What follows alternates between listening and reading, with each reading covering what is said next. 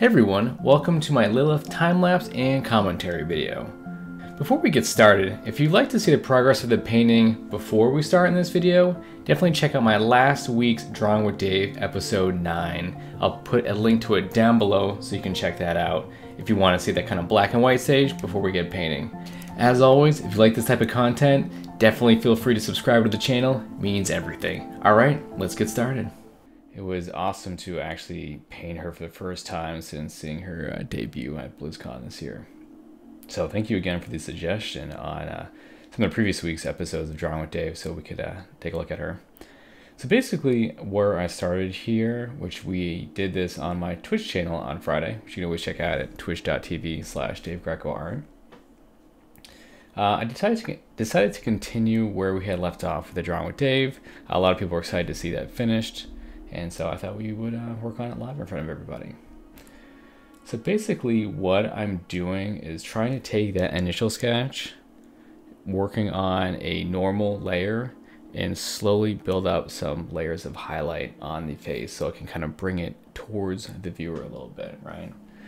At the same stage, I'm kind of going back and forth between darks and lights, really trying to push that form out. It also gives me a lot of time to go in and figure out those little mistakes like, do I have to shift the eye up a little bit? Do I have to work on the brows? You know, I'm kind of looking back at some more Lilith reference on how her face is constructed. Well, at the same time, I'm kind of creating our own version of Lilith here, right? Like even my versions of the horns behind her jawbone are a little bit different. So I definitely took some liberty on how we're going to handle her design. As you can see, we were kind of going back with some reference right there. But as you can see too, is I do like to stay pretty zoomed out. I actually get that question a lot about how zoomed out I stay. I think when I'm working this much of the piece, I'm hopping from different part to different part. Like I always want to see as much of the piece as I can. I can always zoom into the piece later and really tackle some fine details if I want. But I think at this stage it's good to see as much as I can. Those really fine details aren't super important yet. There's still a lot of proportion issues I'm trying to figure out. Lighting. I know right here I'm still looking at trying to figure some shapes in the nose. Also continually readjusting her far eye. The eye and the pupil always continually seems out of place to me. Especially with her eyes when she has different color pupils. Was actually kind of throwing me quite a bit, so you'll see me messing with that a lot on it. So even as I'm working on it right here, I can always tell that like, oh, I haven't pushed my darks very far. Everything's very light right now, but that's fine. You know, I kind of treat it like as if I was building up even like an oil painting. You know, I would put some glazes and really kind of push everything back later. I kind of work this stuff mentally, kind of like how I used to do a lot of traditional work, especially back in school. And that was a big thing I was actually focused on with this piece is I wanted to keep my brushwork pretty loose. I wanted to kind of get kind of as traditional feeling as possible with it. I wanted like big flat brush strokes. I wanted some areas that feel pretty thick because of it. You know, even leaving some areas messy if it looked pretty good for it. So that right there, I just used a lighten layer, went with a pretty dark red and kind of just washed over around that neck area. I thought some of that red would really pop, especially for this type of character, right? And so right there again, I'm just going up with some lighter values. I want to keep bringing that out. I don't want to go crazy with the highlights, but I wanted to see, you know, bring it up a little bit.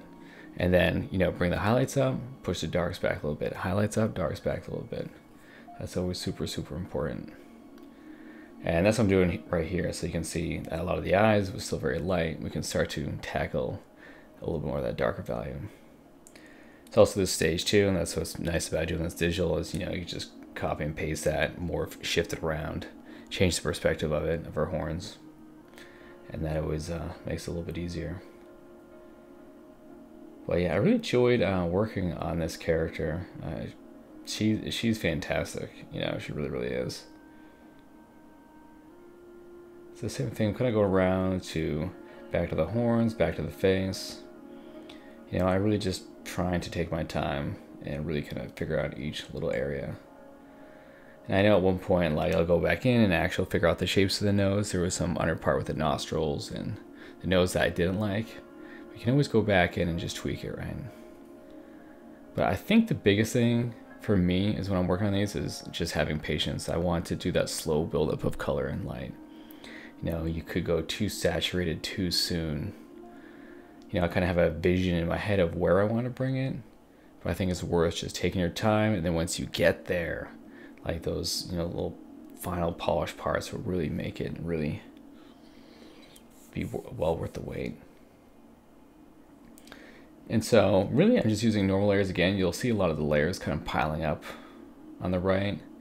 They're really kind of just like nonsense. Like I end up flattening that down most of the time anyway. So basically I'm just slowly building it up. Sometimes I just make a new layer just in case I do something really egregious, I can get rid of it. But most of the time I don't mind just painting on top of each layer over and over and over. All those little things that you leave underneath it is just going to build up and give those everything else a little more personality. Yeah, right here I'm just going in, kind of figuring out some kind of details and how I want the planes to actually to work and to look on the nose. You know, I wanted to keep it pretty subtle. You know, it's actually funny. I was thinking like a lot of the face, leaving it that gray around her jaw and mouth, usually is kind of like a big no-no, especially like on female characters because it kind of looks like a 5 o'clock shadow. But with her, I actually thought it was kind of fitting to her character. It doesn't look like a 5 o'clock shadow to me, but it just looks like there's something unnatural about her skin, which I definitely want to embrace. So basically I'm just doing like these big brush strokes over a lot of the early line work on the horns, on the face. You know, I don't mind covering a lot of that up. And I don't mind it being super messy. We can keep pushing and pulling, you know. I think the more you paint and the more you guys keep creating, you're gonna find that you have more and more control over your painting. Right? And so you don't mind doing these large things because you always know that, well, I know I can tweak this, I'm gonna pull it, I'm gonna render this down to get it exactly where I want it, at least for the time being. So I'm going back in, just figuring out some more details in her skin. I know at one point I started putting a little bit more color variation in her skin. Like, that's one thing too. Like, instead of like one value on her face, like I had those little pops of red. There's actually some cool blues in there. I think that variety of color adds a lot of personality and realism to her face. And also one big thing I wanted to do when I was working on her was this kind of evil glare that she's giving you. Like she's kind of like looking into your soul or something. And so I really wanted to keep those pupils around the same area. Same thing, going back in, getting some of like the lines, little details. And I knew also that like, oh, you know, her shoulder, all that stuff really is not figured out right now. But it's fine, we'll get to it. At least I know when I'm working on it that I'm not going to fret over it too early, that I know I can go down there and really figure it out.